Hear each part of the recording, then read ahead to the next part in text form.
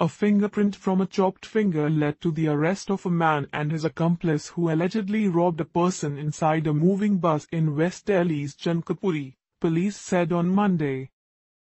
The police found a chopped finger on the spot of the crime and its prints were matched with police data. It was found that the severed finger belonged to Rahul, 24, following which they arrested him and his accomplice Dharmavir, 35.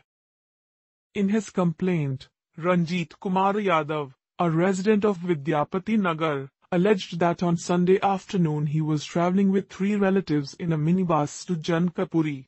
2 men also boarded the bus near the CRPF camp, police said.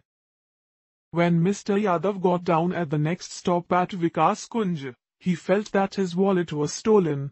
While he was checking for it, one person threw it in the bus and the other attacked his relative with a knife, Deputy Commissioner of Police, West, Monica Bharadwaj said.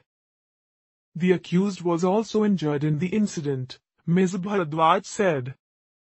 The 2 accused were later arrested and the knife used in the crime was also recovered, she said.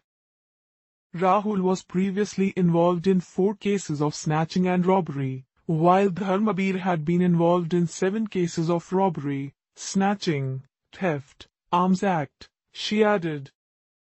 Get the latest election news, live updates and election schedule for Lok Sabha elections 2019 on ndtv.com/elections. Like us on Facebook or follow us on Twitter and Instagram for updates from each of the 543 parliamentary seats for the 2019 Indian general elections.